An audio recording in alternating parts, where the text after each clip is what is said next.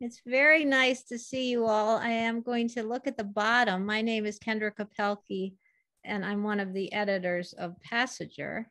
Passager is a made-up word, by the way, even though it is also a French word. And it combines the word passages with the word passenger. Before we begin, I'd like to thank our donors, our subscribers, and all of those who share their writing with us, and everyone who buys our books and reads our journals and books. I'd also like to thank our hardworking board for sharing their time and talent and helping Passager grow. And to our community, which spans the globe, we couldn't exist without you. Your support enables us to share the wisdom and passion of older voices with the world. Passager is committed to building community and continuing to find ways to make a beautiful space where we can live with intelligence, imagination, truth, and love. We publish Passager, the journal, as well as books of poetry, memoir, and fiction, produce a weekly podcast, publish the Pandemic Diaries, and more. Our website is easy to find, passagerbooks.com. There's a link on the chat. We invite you to take a few minutes to poke around on our website and see the variety of things we have to offer. So let's take a minute to introduce our wonderful staff. Mary? Yeah, hi, I'm Mary Azriel, and I'm co-editor of Passager.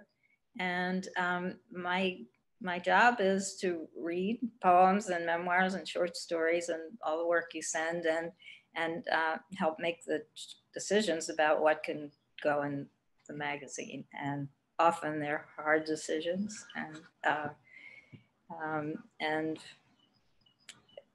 we do the best we can to make a beautiful journal where people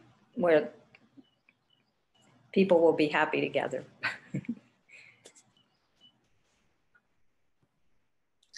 Hi, I'm Christine Droll. I'm Passager's managing editor. I do a lot of things behind the curtains to keep us running, all things logistical and technical.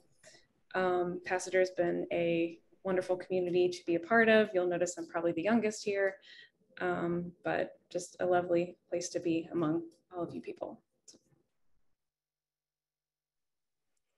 Hi, I'm Roseanne Singer, the assistant editor. I also do social media and communicate with writers, listeners, anybody who has questions, do some database work, and value being here a great deal. It's only been a couple years, but it feels like being part of something. Hi, I'm John Shore.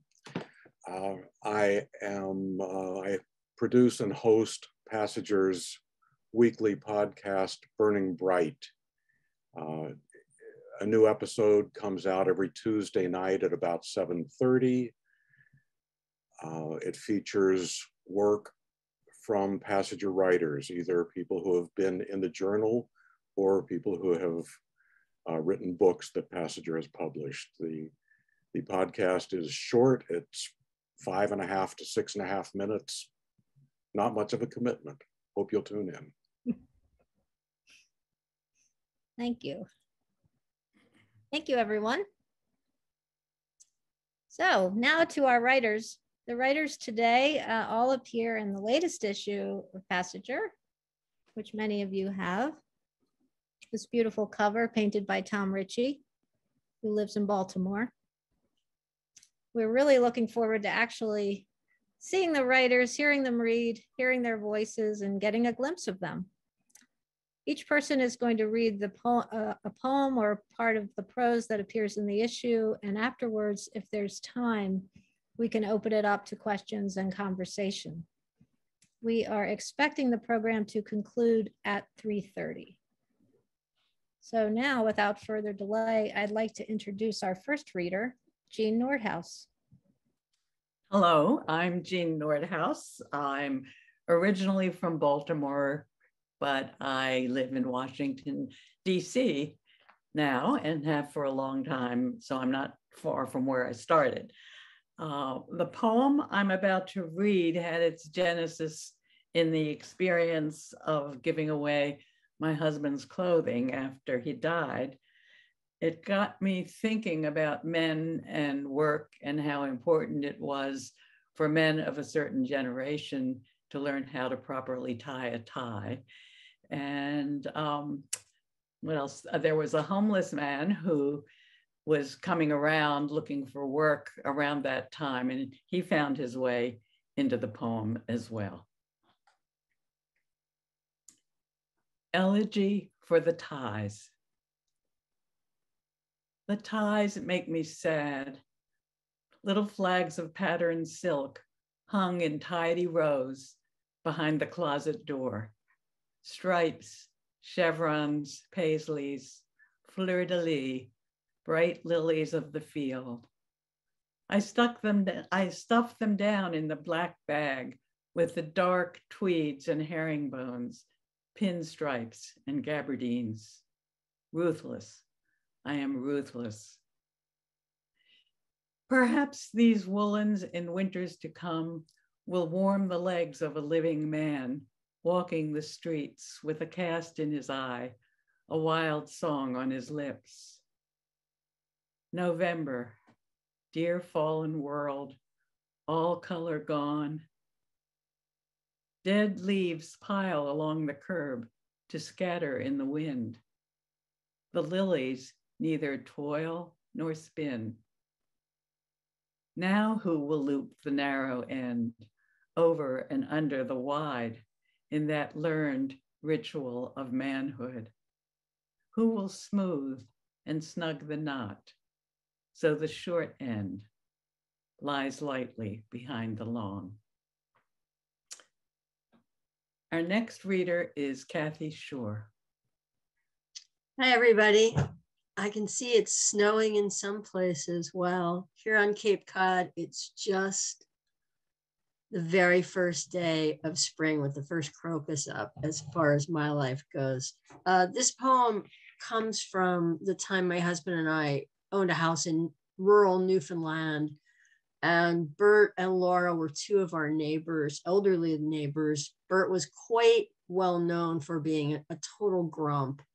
And we almost never were in his house, but this is an occasion when we were, and you can see, we were able to see another aspect of his life there.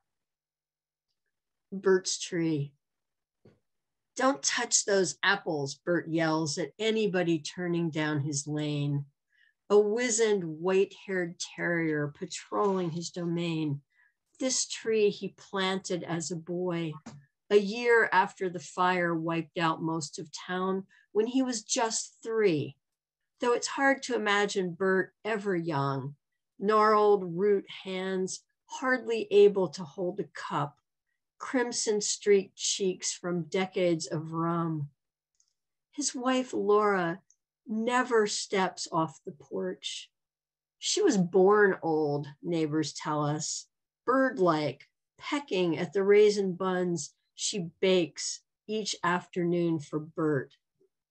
From the porch, she invites us into the too-hot house, kerosene kitchen stove cranked. They try to teach us cribbage, previous scores with neighbors long gone, still on the paper pad. But the heat makes us drowse, content to watch the waves of Bonavista Bay out their back window beat against the jagged rocks. When we leave, it's almost dark. From the street, we see them framed in the dining room's bright light. Bert seated in his hard wooden chair, Laura standing over him, fingers exploring his scalp. And then she bends as if to smell the weathered creases of his neck, bends the way the apple-laden branches reach toward their sweet, familiar ground. Thank you very much. Our next reader here today is Rhett Watts. Welcome, Rhett. Thanks, Kathy. I'm Rhett from Central Mass, and it's fun to actually hear folks read their writing. My poem refers to slack tide, which is also called still water, the 30 minutes on either side of high or low tide, where there's no movement, which I found an apt metaphor for the in-between space people like myself who live with chronic pain inhabit. The poem sort of ends with the memory of a time by the Rhode Island shore where my husband and I had a cottage that was my writing cottage for years. So this goes out to all those who suffer physical or mental pain at slack tide. The period of stillness just before the tide turns. Now that I no longer take long walks, he brings me things like the little green pine cone he found in the woods. It rests on my windowsill, a placeholder for all that is stunted and stunning. He puts his jacket on and I say, carry me with you here, my hand on his breast pocket. Smiling, he nods, then leaves, returns with tokens of the world. A blue action figure fall into the street. A nest blown from the eaves of a barn he thinks he'd like to own. A stone so smooth you could wear it in your shoe. Once, when I was feeling utterly low, my eyes closed, he placed in my palm a knobbed whelk shell, washed up onto the local mud flats. Its salmon-colored insides opened me. And our next reader is Johanna DeMay.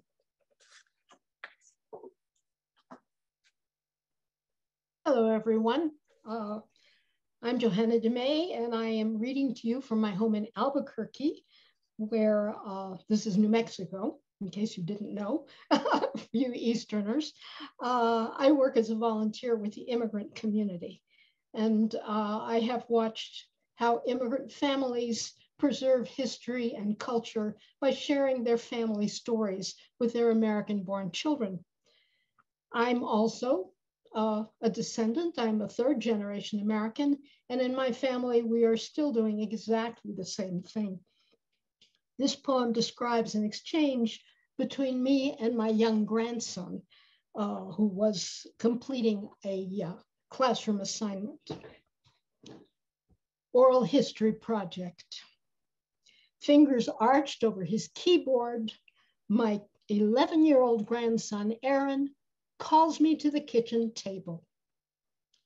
Where were you born? When? Family name? Hebrew name? Which relative came here first? Why? My father, just 14 when he ran away from Vitebsk to join the Russian army, fight in the Great War. They turned him away. He had hammer toes.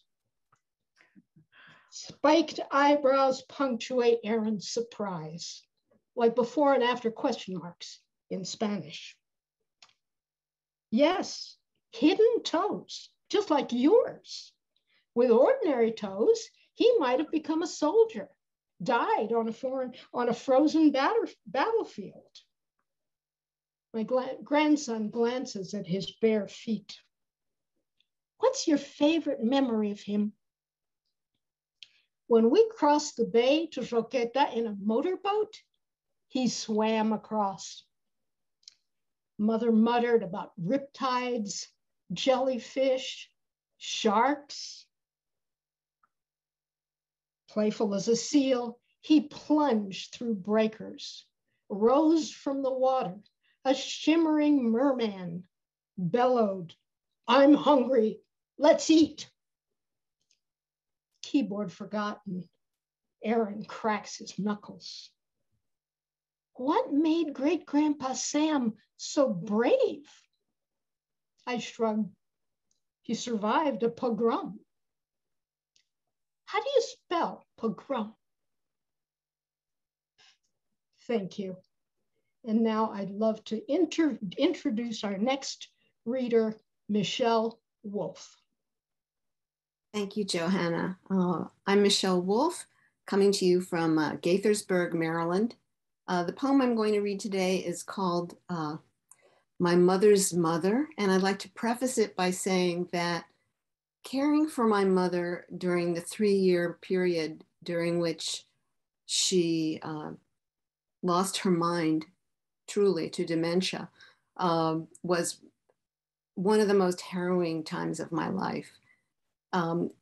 During the course of her decline, she was often cantankerous, and but there were also times when she was completely easygoing and companionable and came up with the most fanciful comments. And so you'll hear some of these comments in the poem I'm about to read. I just wanted to mention that all the quotes in the poem are verbatim. So, my mother's mother. Just shoot me with a gun, my mother's mother, my clear-eyed mother's mother insisted, voice full of match heads ready to scratch, if I can't think straight anymore. Years before, in her ruffled guest room, I had shared the droopy bed with my missing mother, then 27, her hair hit by lightning, branded with an ivory streak the night she had learned my father had died. My sister, who would also die young, bounced beside us in the cramped room, clinging to her crib rail. I clung to my grandparents. Most of all, I clung to my grandmother, who sang I Got Rhythm, full blast, while scrubbing the dinner dishes. She held me up. I set down the phone, numbness coating my throat and cottoning up my ears. I don't get mail, my mother, at 77, insisted. When asked about undeposited checks, the electric bill, phone bill. I don't get bills, she responded matter-of-factly. I don't pay rent. I got on a plane, hot oil dripping inside my chest, my grandmother visiting again from the ICU, begging, take care of my dolly. Steeped in fumes, my mother was deep sucking 40 cigarettes a day. Soon, a scan of her brain would reveal a garden, cornflower blue lesions of decay that would in time have her forget to smoke, to recognize her family, speak, eat. For a long while though, she was chatty. Mom, remember those TV history shows you liked so much? I reminded her.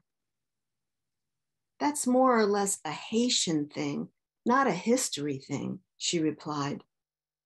I don't have the Haitian ability now.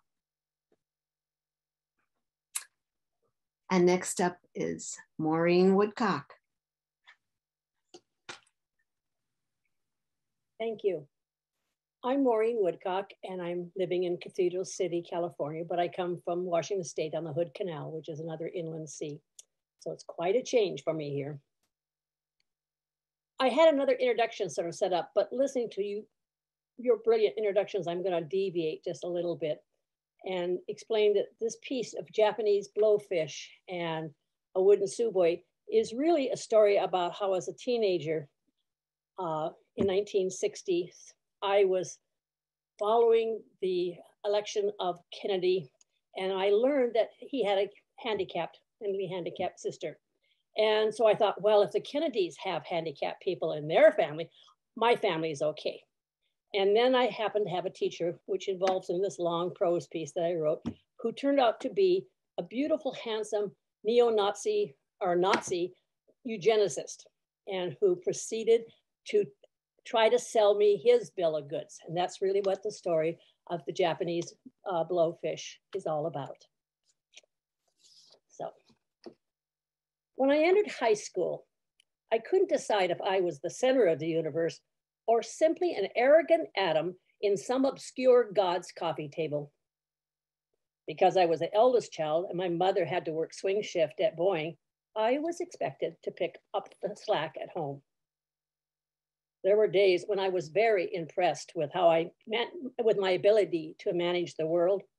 I could clean the house, feed my sisters, do my homework, mow the lawn, and follow debates over whether we should send a man, a monkey, or mice into outer space.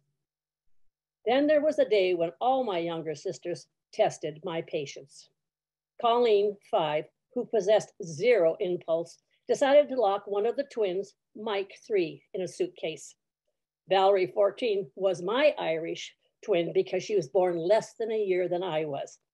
Had another one of her psychotic nuclear core meltdowns. Plus Mom, who was frugal and doled out food carefully, had once again remembered where she hid the bananas and expected me to make banana bread out of the rotten fruit. No wonder I was unprepared for my oral exam the next day. Even though I was weak in mathematics, I loved my science classes. As I looked through the lens of microscopes and telescopes, I was searching for God and the significance of my birth, of my existence. I wanted proof that I was so important that I would have an impact on the way stars shone.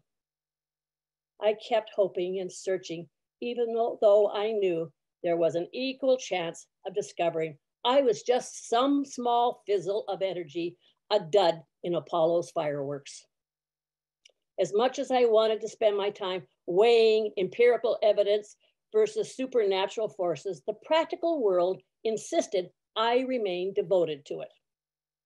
Finding a crowbar and getting Mickey Mike Pugh, which was Colleen's nickname for the twin that was in prison, out of the suitcase came first. Grasping Mendel's laws of segregation and independent assortment came second.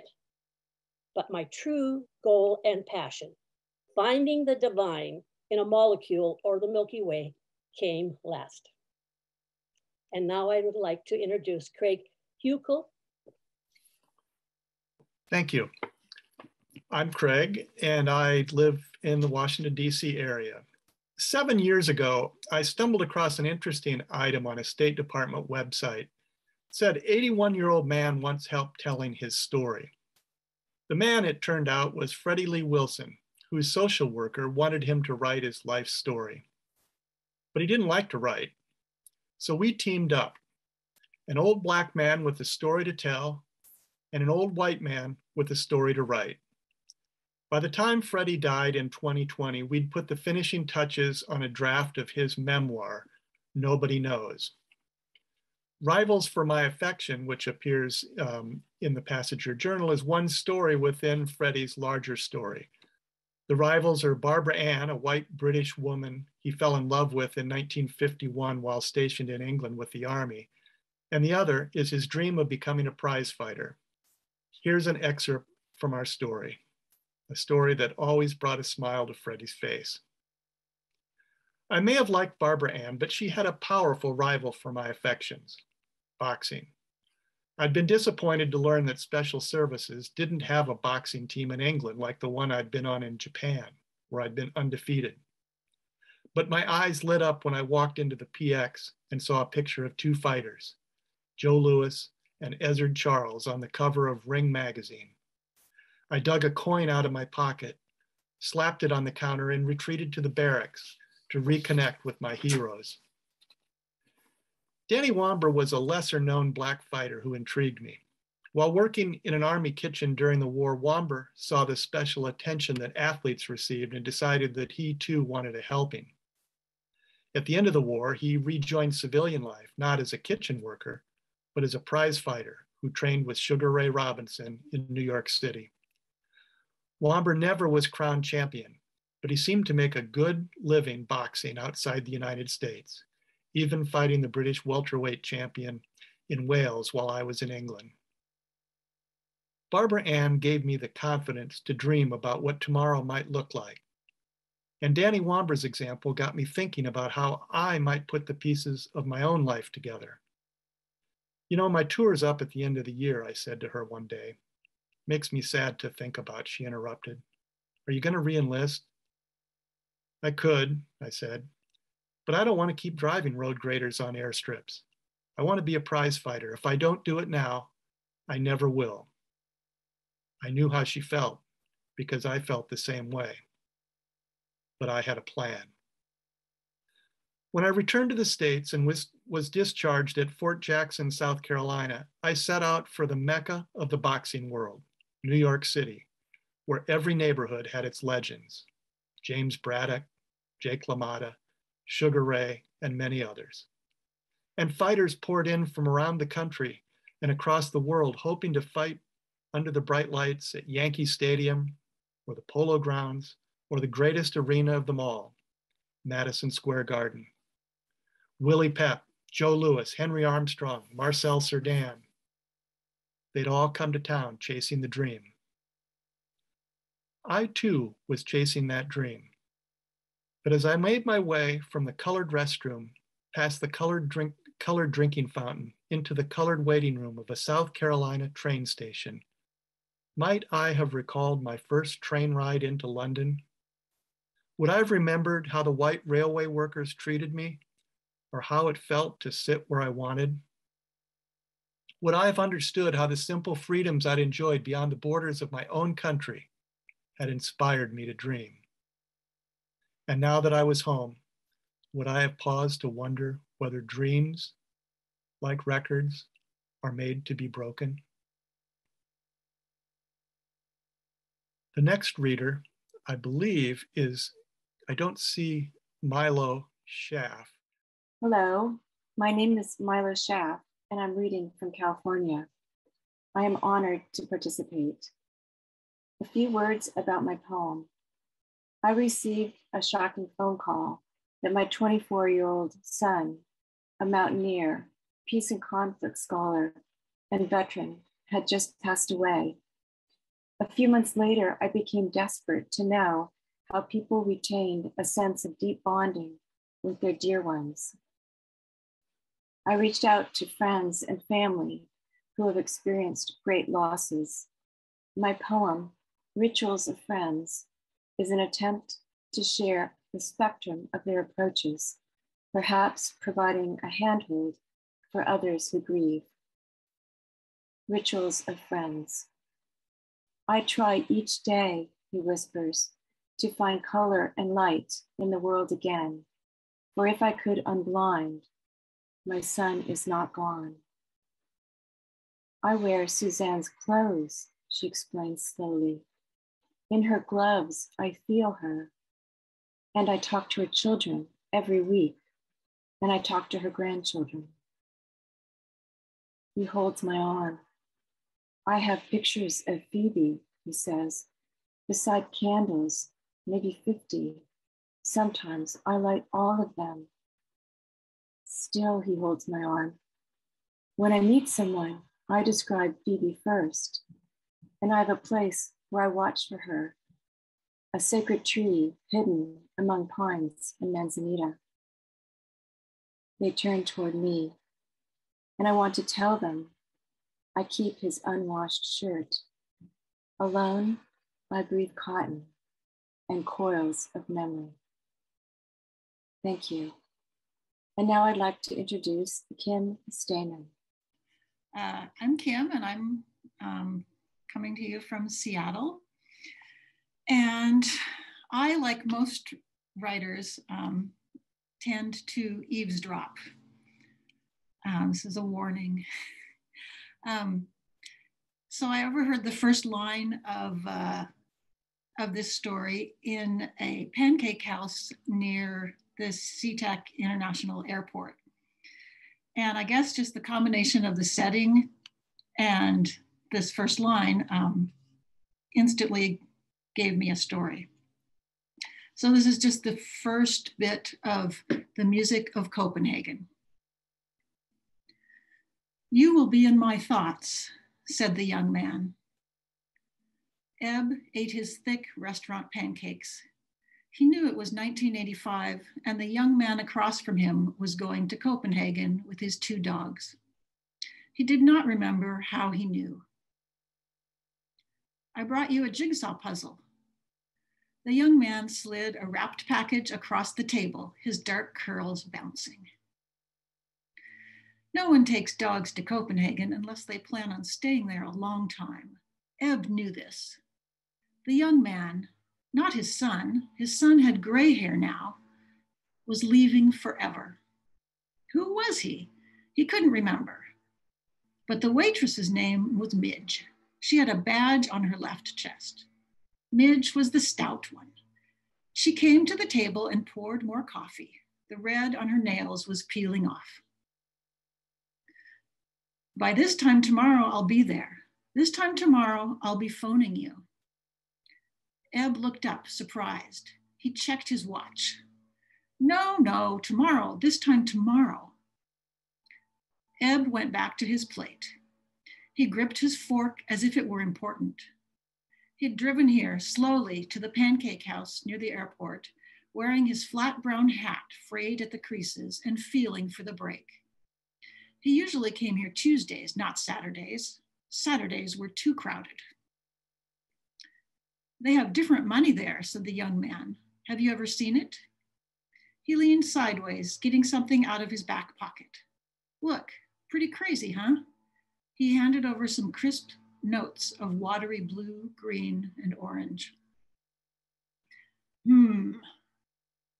Ebb didn't know what to do with the money. He wasn't going to Copenhagen. The only time he'd been outside the country was during the war. He wasn't familiar with people going outside the country voluntarily. I have to be at the airport in an hour and 15 minutes. Ebb immediately put his hands on the table and began pushing himself out of his seat. No, I've got plenty of time. I wanted to sit and relax with you a bit. Ebb settled back down in his booth. They sat in silence for a while. The young man unwrapped the gift and showed him the jigsaw, tall pastel buildings along a canal, squashed and leaning from age, lined up like tipsy soldiers, their colors reflecting in the calm water. Midge took their plates. You could still change your mind, said the young man. And from there, the story takes a bit of a surprising turn. So I hope you'll have a look at the rest of it in this beautiful journal. And the next reader is Reba Taylor. Thank you, Kim. Hi, I'm Reba, and I had to write my intro so I wouldn't keep digressing. I wanted to say that I'm really honored and delighted to be here with all of you and our listeners, our audience. Is exciting too. I'm in California, just north of LA at my mother's house. The excerpt I'm going to read to you is from a collage piece. It's a collection of lyric shorts that chronicles a handful of moments from the fall of 2020 when I began spending 5 nights a week at my mom's and 2 nights at my home in Palm Springs, until I traveled back to her house in late November and understood I could no longer leave her there alone. So I stayed. It was really hard for me to select the parts to read. And Kim sort of stole my little line about plugging the beautiful journal. I hope that you will read the whole piece, because together these little vignettes create this feeling of the time for me, better than just the little bit that I'll be reading to you now. It's called Crossings. I have no real harbor here. She sets the thermostat at 80 degrees and I endure suffocating heat. Outside can be a haven, my book, my kombucha, my pile of newspapers, until she decides to come smoke out there beside me. I take to hiding food in my bathroom to keep her from eating it before dinner or from putting it back in the fridge. She turns off the stove or the oven when I'm out of the room, so dinner is delayed. Today, she forgets 3 times to put the curtain down and open the doors before she smokes, and I run through poisoned air to open up the house. I don't know how to solve any of this.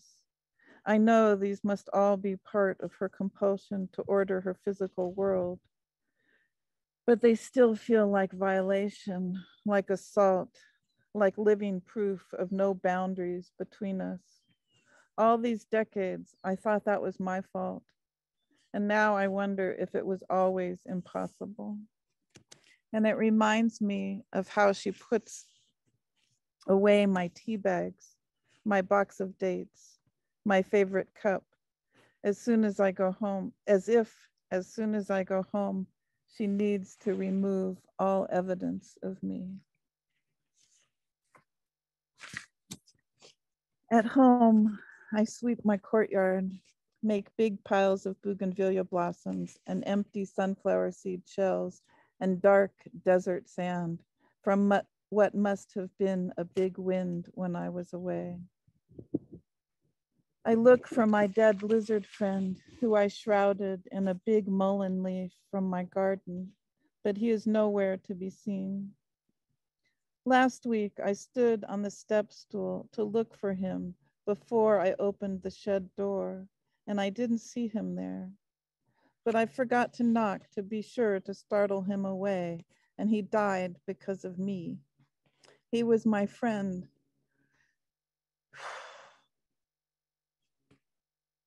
Like the hummingbird who comes to sit on the open louvers in the living room is my friend, and I killed him. For a moment, when I held him in my palm as he died, I felt like he was one of the only friends I had.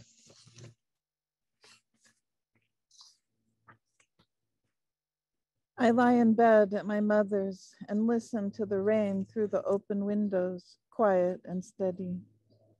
I picture myself grieving in this house when my mother is dead. For one swift moment, I understand being able to be here is a gift. I understand it is an honor to shepherd her through this time, and I cry. And now it's my pleasure to let you get to hear Joe Pacheco. Thank you. No more heavy poems. I know that I am long past due for a serious poem. Flirting round with country won't ever bring one home. But the older I get, the younger I see. No more heavy poems coming out of me. So I'm cashing in my chips and switching o'er to verse. Call me Nona Pappy or poet in reverse, 'cause the older I get, the younger I see. No more heavy poems coming out of me. You've got to be serious, some fellow poets exclaim. Poetry and gravity are keys to laureate fame, 'cause the older you get, the clearer you will see why you need those heavy poems pouring out of thee. I'll sell my stash for Johnny Cash and Willie Nelson sound. A poem's no fun when it weighs a ton and its feet stay on the ground. So the older I get, the lighter I must be. No more heavy poems coming out of me. I'm writing no more stanzas recounting all my woes, going back and forth and over to wherever undergoes. The only song you'll hear from me From this moment on, give thanks, everybody. My heavy days are gone. The older I get, the lighter I must be. No more heavy poems coming out of me.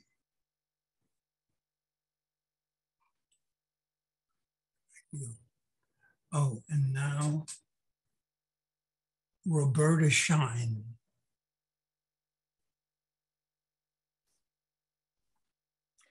Hi, I'm Roberta, and I'm in my apartment in New York City. The title of my story is Toto and Maritelma. As soon as I picked up the phone, I heard the panic in my friend Maritelma's voice. Toto está enfermo. Toto is sick, she said. He isn't eating and he has severe diarrhea. I have to bring him to the hospital right away. How do I call a lift? I told her I'd arrange for the ride. It was faster that way. Toto is a parrot, an 18-year-old African gray parrot. An hour later, Maritelma texted me from the animal medical center. Clearly, she was still upset. Toto has to stay here for at least 2 nights. They're giving him antibiotics, and tomorrow an exotic animal specialist will be coming to give him a CAT scan. But the worst part is he has a heart condition. They call it arrhythmia, and they keep telling me over and over that he can die. I told her to call as soon as she got home. Then came this. I never liked that bird. Followed by, he bites me and he's bossy. And if I put bird food in his cage, he throws it on the floor, so I have to cook for him. And he repeats everything I say, but in this mean, ear-piercing voice. My ex got him for me 18 years ago in that exotic bird store when it was on Bleecker Street. Believe me, I had known that he had such a rotten personality, I would have chosen another bird. But still, it makes me sad to leave him here overnight. He's going to be scared. And, well, waking up in the morning without Totito there, it's going to be sad. Oh, Maritelma, it doesn't matter that Toto is bossy and throws his food on the floor and squawks at you all day. He's in your heart. You love him, and you don't have to justify it just because he's, well, obnoxious. You and Toto, you're a grumpy old couple. And I understand because of my grandfather. Grandpa Sam said exactly what was on his mind and was sometimes downright nasty. He always had a cigar in his mouth, and he would say to people, "Does the cigar smoke bother you? Because if it does, you can leave the room." Everybody complained about him, but late in his life, I cracked the code. Suddenly, I could see into his heart, and it was filled with love. Now I'm able to choose friends who many people overlook. You have that skill too, Maritelma. I've always known that about you. A few days later, Toto came home. As soon as Maritelma opened his travel box, he flew to her shoulder and began singing softly. Her messages have lightened up also. She's even able to joke about the situation. Totito's caca is normal, she announced the other day. I'm going to call the New York Times. And now I'd like to introduce the stars of my story, Toto and Maritelma. Hello, this is Totito, and I am Maritelma. And the next reader is Susan Carlson. Hi, everyone. I'm Susan Carlson, and I'm reading from my home here in Dexter, Michigan. And over the past couple of years, when so many writing workshops became available online, I had the opportunity to learn from and to write with poets from around the world in a way that I would not have had otherwise. And the poem I'm going to read today, It's Not Like a Dance, is a poem that was born of one of those workshops. And to my delight, is the first poem of mine that was accepted for publication in Passager. It's not like a dance. It's a war. It's carnage and alliance. It's devastation and always the call to more. I could make the argument that every man is a soldier left behind. I could make the argument that every field is a falling place and there's a submarine powering a battle on every shore. Think about your father and the girl from whom you labored free. We all start out that way. I was born to have someone inhabit me. I was born to house a beat stronger than a distant drum, because thrum demands more of splay than what it calls to muscle through. It's not a waltz, it's a wire. It cuts, it binds, we bleed, we want it that way, want to wage ourselves against ourselves, to be spent bold before subjugation, left for scent and sheen, for the residue of what keeps us coming back until we're through. Thank you. And our next reader is Stephen Holloway. Hi, I'm Stephen Holloway. I'm going to read an excerpt from a memoir piece titled Finding Mom. In 1965, I was 12 and living in Tokyo with missionary parents. And one day, my father took my mother to a hospital in the States and left us 3 kids with another old lady missionary as kind of our babysitter. I assumed that Mom had gone home to die. She had been very sick and getting worse. Unless that hospital in Richmond could work miracles, she wouldn't be coming back to Japan. Would Dad be coming back for us? Surely he would, even if it was just to fetch us for the funeral. But we never told anyone at school that we were living without a parent at home. There would be too much to explain, and we didn't know how to explain it. Dad did return, and he told us Mom was going to get better, but he had no idea that I thought she was dying. I never told him. But Dad said better did not mean that she could still be a missionary. We were going to have to leave Japan forever. I was born in Japan.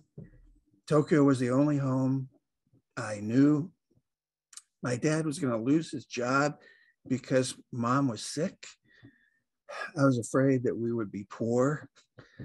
All my progress in the 7th grade, my buddies, my girlfriends, my class rank, my singing, my good feelings about myself, it was all going to fade away like it never happened. Somehow, I had not let Mom darken my days at school, but now she was going to be my whole life in a strange place. A month later, we walked into Tucker Hospital in Richmond, noticing that it was an older building, but it didn't smell bad like most hospitals I'd been in. I didn't have any idea what to expect. I knew Mom was still alive, but I didn't know what she was recovering from. As Dad and us 3 kids were led toward Mom's room, I saw that there were a number of large rooms like I'd never seen in a hospital. There were a lot of ladies Mom's age in street clothes playing cards as if this was a clubhouse. And sometime between that point and entering Mom's room, it dawned on me that this was a mental hospital. The thought was disorienting. All the time she was gone, I imagined her in a hospital gown with tubes and monitors, being treated for something that could kill her. But here she was talking with ladies with nothing wrong except what was in their minds. Too sad to go home again, or too confused to navigate the real world. A mental hospital. Every person who knew had been ashamed to tell me, not least my father. I have some sympathy for him now, since everyone treated mental illness as a terrible secret, which made your whole family suspect. But at the time, it just made me mad that they let me think for so long she was dying. She wasn't dying. She was crazy. Mom had been so bad the last time I saw her that I held in my mind a picture of her before she got sick, not the body in the hallway or the woman seizing. And when I finally saw her now, it was obvious she was heavier, but I couldn't figure out the darkness about the eyes. When she greeted us with hugs, I had the vague feeling she was play acting. She placed one hand on top of my head and said, "My, how you've grown," in a tone that you would use with a nephew. I had stretched out the last couple of months, but I wondered what she was comparing me to. What was the last time she actually remembered being with me? A couple of days later, she admitted she was actually worried about her memory. They'd given her shock treatments, which wiped out some of her memories. She didn't go into how painful they were, but sometimes when we were riding in the car, she would go into aftershocks, jerking, not in a seizure, but as if electricity were flowing through her body again. I'd never seen anything about shock treatments in the movies at that point. The only image I had was Frankenstein's monster all wired up. It made no sense to me that this would help her not to be sad. Thank you. The next reader is Bonnie Jacobson. Hello. It's very nice to be here among the elderly and all you who hope to be elderly. I'm 88 and I hope to be 89.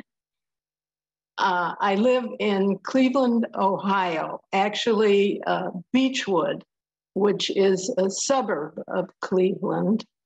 And my poem is called "The Mystery of Food and Thought." It's a sonnet among about 100 other sonnets that I've written in my lifetime. The mystery of food and thought. I don't know how to live, and so I just do it, eating my egg a day as if it were the first egg of my life or the last. Coffee and toast as great an astonishment. Any hunger strike is conviction I cannot imagine, while imposed starvation is evil way beyond Satan in that silly red satin bodysuit. And though my mind has rummaged through a dustbin of possibilities, it will never understand why it must eat in order to savor and praise. Thank you. And now our next passenger reader is Dorothy Ream.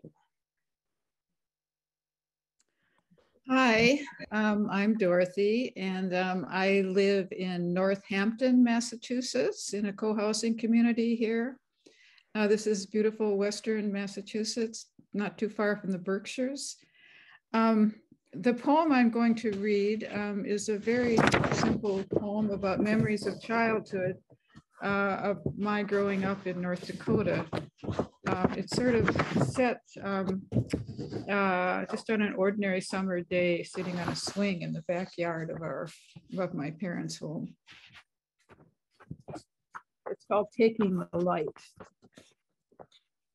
Here, under a sun that made nothing old or poor, the long day spread in a changing green wonder of shadows as I sang the summer afternoon away, safe in the kind town where people lived their quiet lives, and let me be Tarzan on my swing, or Guinevere, ruler of the birds and the sky and the trees. Here my father planted love in the dark soil of our garden. Invisible in the blue air, it grew, turning sunlight on inside of leaves. It was wind whispering secrets in our old elm, this mysterious air I breathed. Now, with the murmur of that world far away, I listen to the trees, remembering voices of women like birds talking among themselves all afternoon in the leaves. Then evening voices of men like the chirping comfort of crickets. Happiness is hard to say, but I know it takes the light like leaves and gives it back again, shines in a similar kind of air. And our next reader is Tracy Lewis.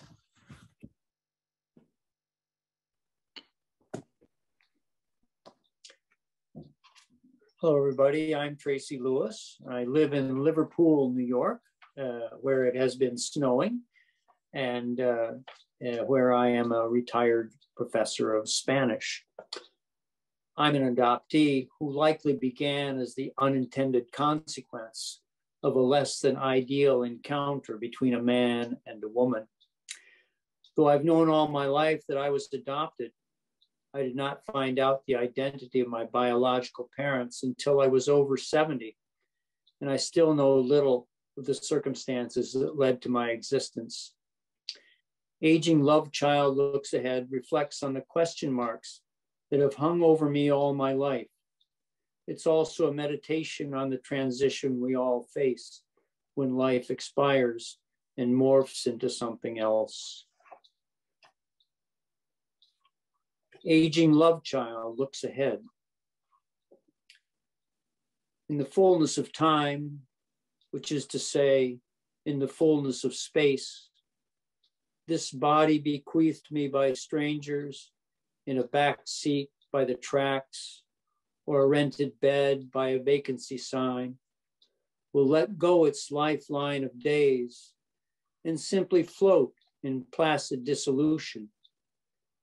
And what was fullness of pen and muscle in the pulsing docket of clockworks and suns will be new emptiness, waiting to be filled. And that, I believe, concludes our passenger reading. So back to Kendra. Thank you, Tracy. And thank you, everyone. That was a wonderful reading. Just wonderful. I would recommend that you all unmute yourselves and give yourselves a round of applause.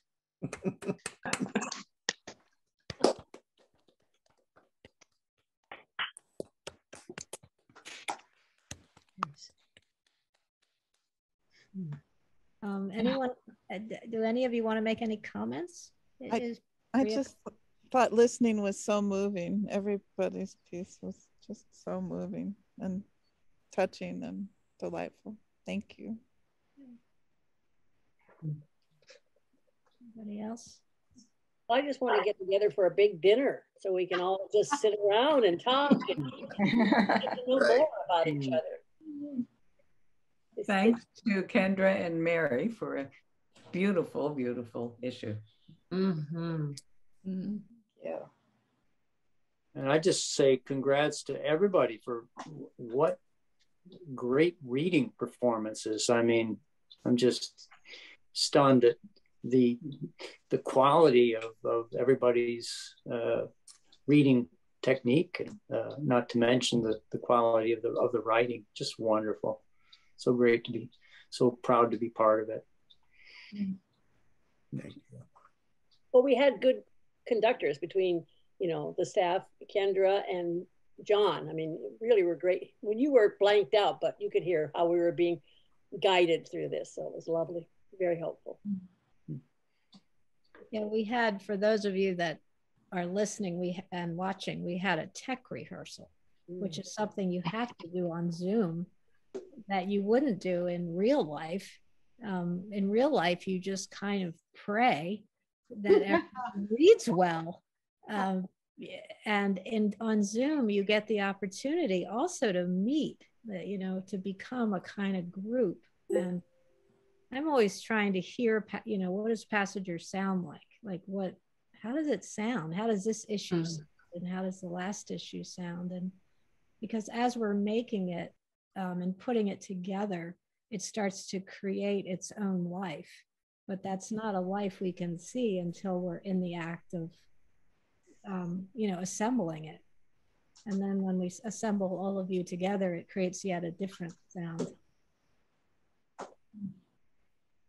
And I, you know, thinking about the pandemic too, and just these are the songs that we're singing during this time.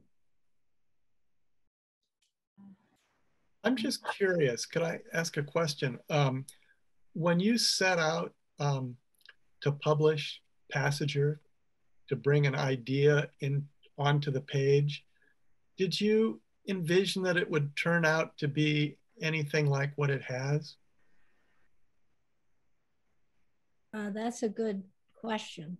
I think when we began it, we had a very strong urge, and the urge took over. That voices, I mean, I was 29 at the time, and not near, you know, it was for 50 and older. So 50 seemed a long way off. Mm-hmm. And now it seems a long way back, frankly. Like, what? 50? You know, the people we publish are 70, 80, 90, 100. Easy. And my children are 50. Exactly.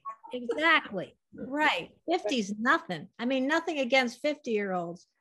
But also back 30 years ago, 50 was considered older. Mm-hmm. You know, it wasn't just our own thinking, it was the thinking of the culture. I mean, the thinking has changed so much in the last 30 years. But, you know, I think the mission was a combination of a kind of putting something in the world that would say something about being a writer, being an older writer, that was not it didn't exist at all. I still don't think it exists very much. And discover for ourselves our own voice, because as we know, our voice changes throughout our lives. And Passenger could be a place where someone could continue to publish. So that was the initial impulse, to bring old age, which is even a word, who knows if we should say that, but age, into the literary journal scene. New older writers, new people that are writing for the first time because they're newly free. Mm-hmm. People that are discovering they have things they want to say. There's a new sense of urgency. So now where we are, Mary, jump at any time, because, well, first of all, who could have predicted the pandemic, what it would do to Passenger? But creating space, something, and I said that at the beginning, something beautiful. When I worked at the senior center when I was 25, we stapled together, you know, when we finished our class, we stapled a journal together. And I know for me, it felt very ingrown and in home, but we wanted something really beautiful and really professional and very high quality, and getting, you know, everything about Passenger, we want to say that. The people matter. You know, when we first published, we had the picture of the author on the page with the quote, because we wanted it to inspire other people to write.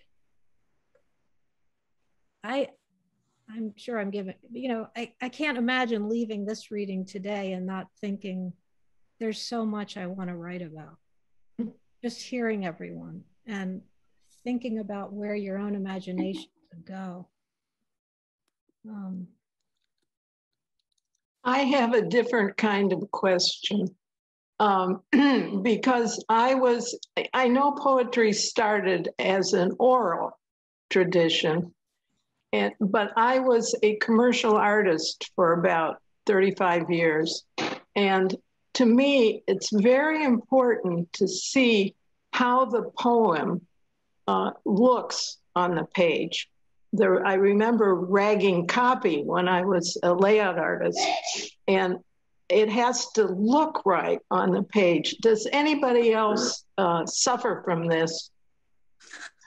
Why do you say suffer?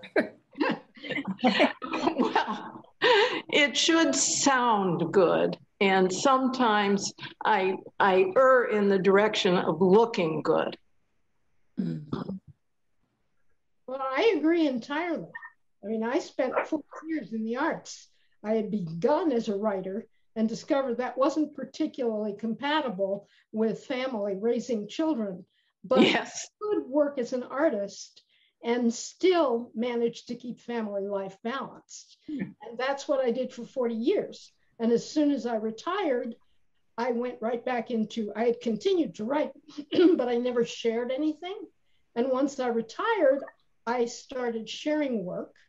And it matters a great deal to me how it looks, because yes, my life dedicated to making things visual. And so I understand exactly what you're talking about. Yeah. We balance, you know, we juggle all of those demands. It has to, first of all, it's got to say something. and second of all, it's got to sound beautiful, but most people aren't going to hear us. If we're lucky, they might see it. So it's got to look right. And so I'm with you entirely. Yeah. Interesting. That was one of the gifts of the pandemic for because we started to have these readings on Zoom where we brought people together from all over the world even, and you know, readers who had seen the work on the page got to experience it on the voice of the person who wrote it. And I was feeling that so much today, because I've you know, I know your work really well. I've read it many times and loved it just without you there and your voice, and just to hear what you said about it before you started talking. And then when you read, it just came fully alive. But I agree. I mean, I think you need, it's not an either or, but I agree. Your voice is a big part of it. You did beautifully, all of you, really. Thank you. Thank you. I had a problem when I was 75 on my 75th birthday. I wrote a poem playing out my last quarter.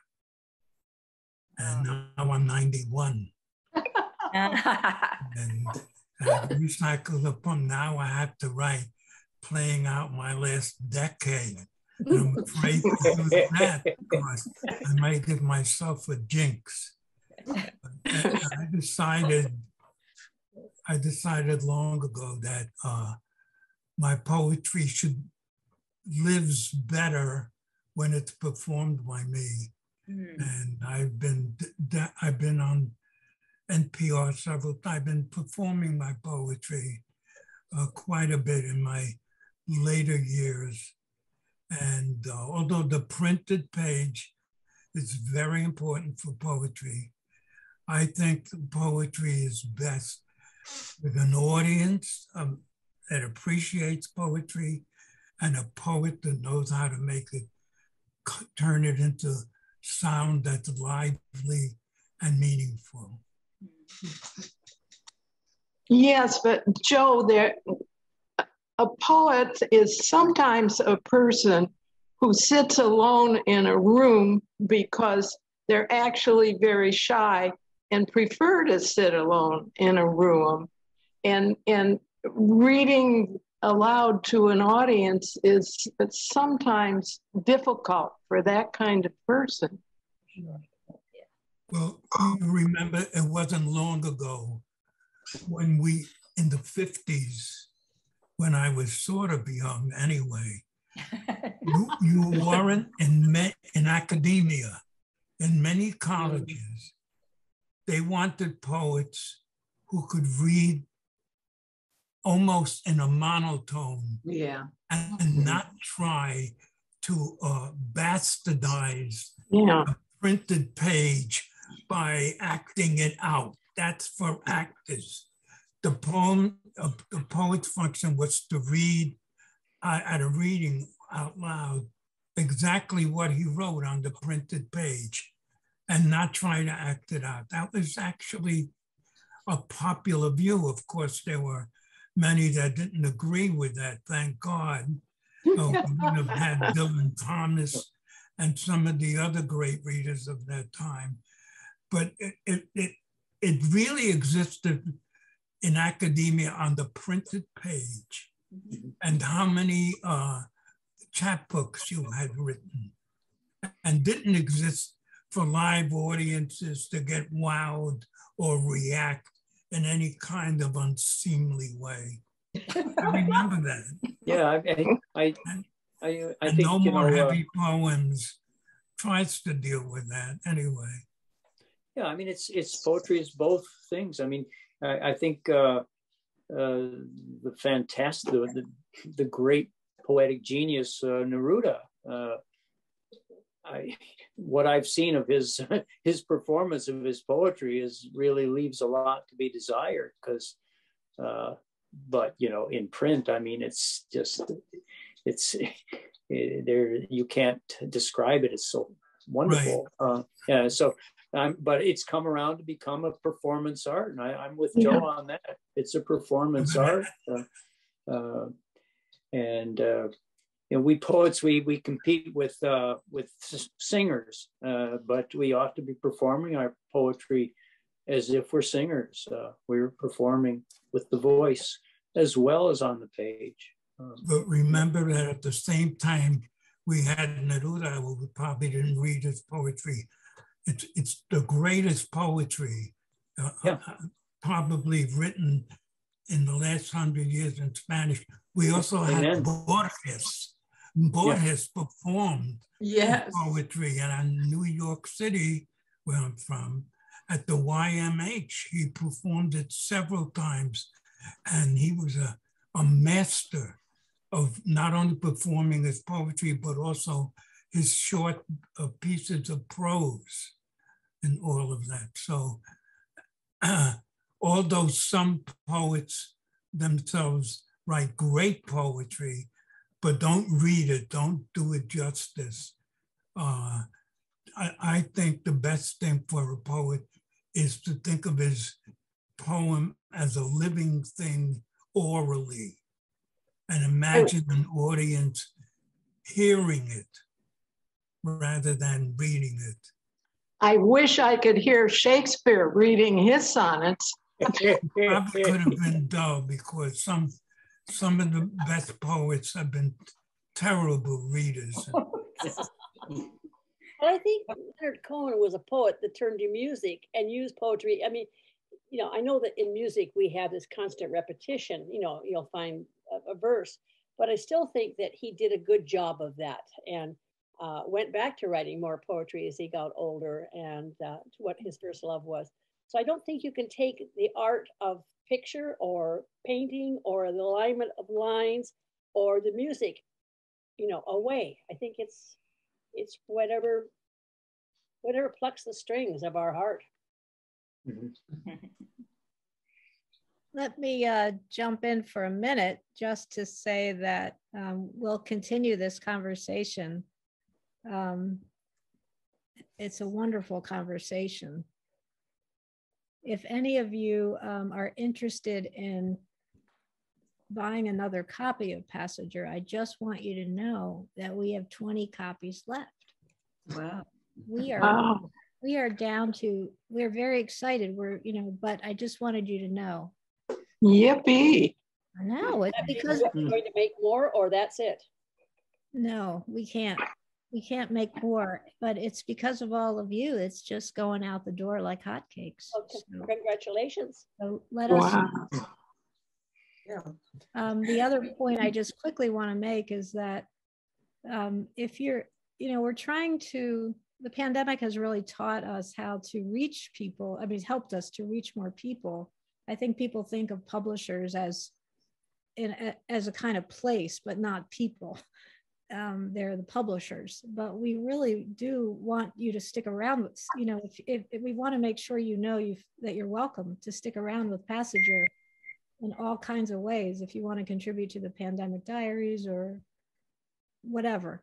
But really think of us as a place to even offer your own ideas and suggestions for things, your feedback. We welcome it. Thank you. Mm-hmm. We've known some of our writers now 30 years, 25 years, it means a lot to us.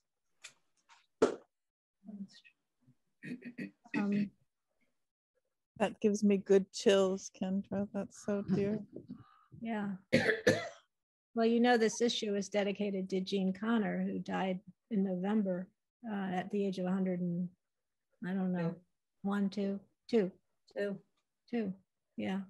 And we published her first book when she was 86. And I mean, talk about, whoa, here we go. Like that just went boom for her and for us.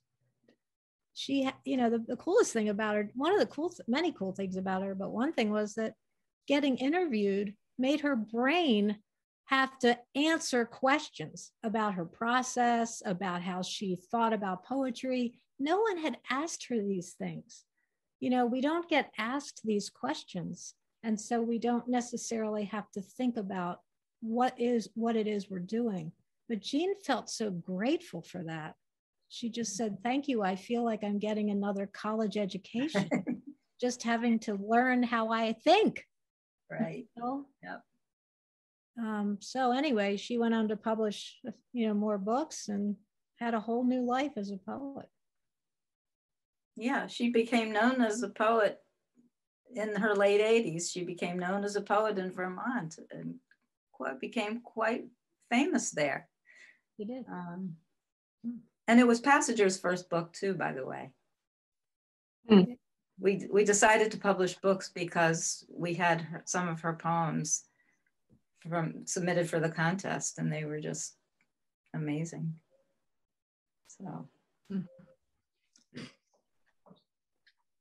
I wanted to say something about acting out, reading our poems beautifully and kind of acting them out.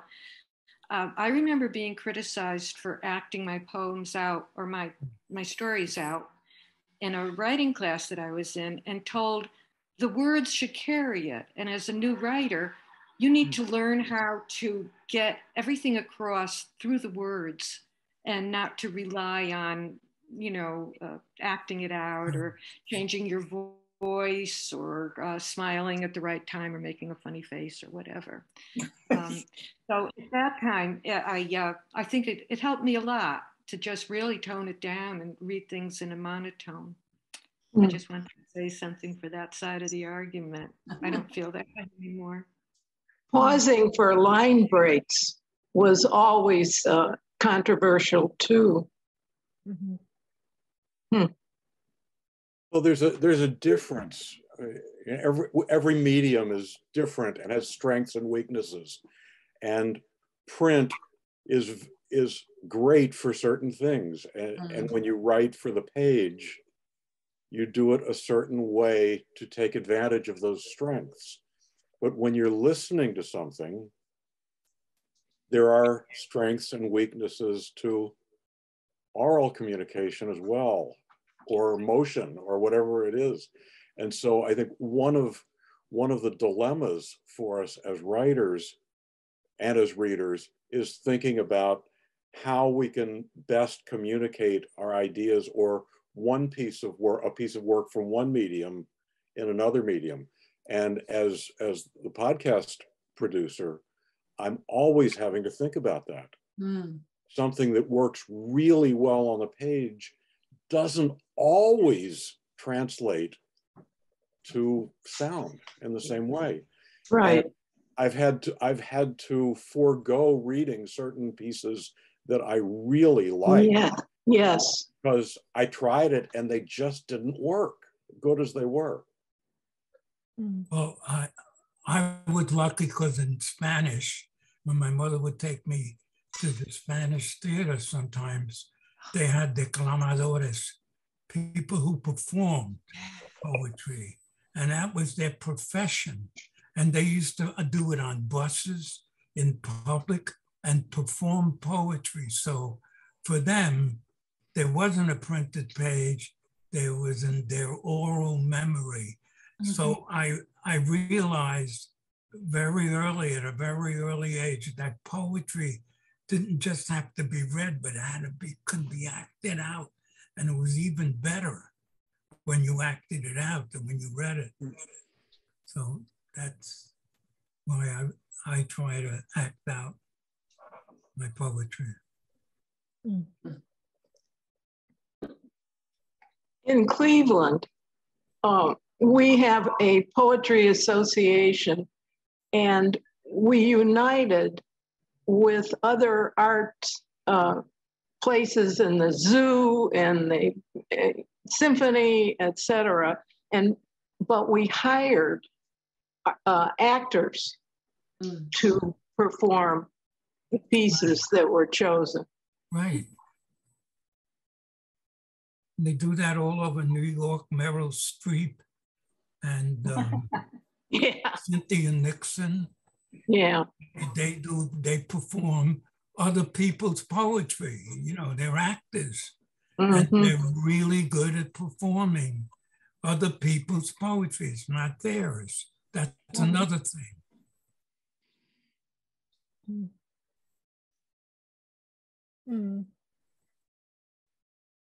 Well, any final comments before we have to say goodbye?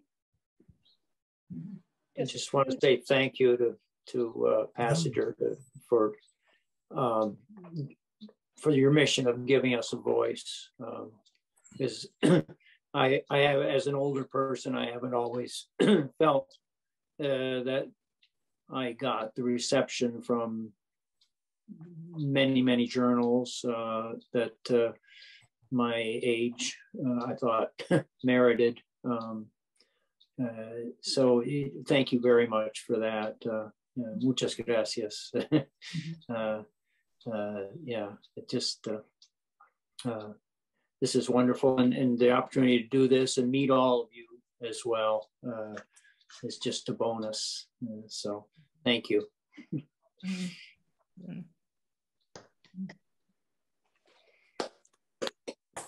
Thank you all. You really were a wonderful group. Thank you, everybody. Yeah, thanks so much. Thank you so much. Thank you. Thank you. Bye. Bye-bye. Bye.